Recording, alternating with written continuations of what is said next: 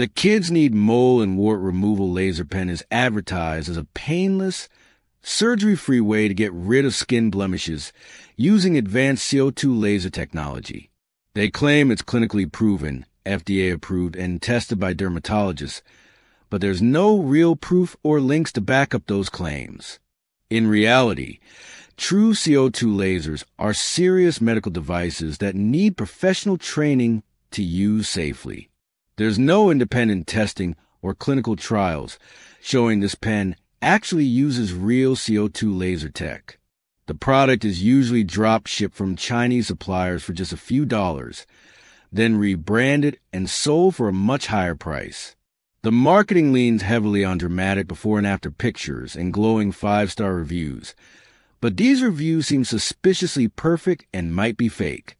They don't share important details like the device's power levels or safety certifications, which is concerning. Using it could cause burns, scarring, infections, or permanent skin damage, especially on sensitive spots like your face or neck. In short, it looks like flashy marketing without real medical backing. So it's not a good idea to use this at home. If you want to remove moles, warts, or skin tags safely, it's best to see a licensed dermatologist who can do it the right way.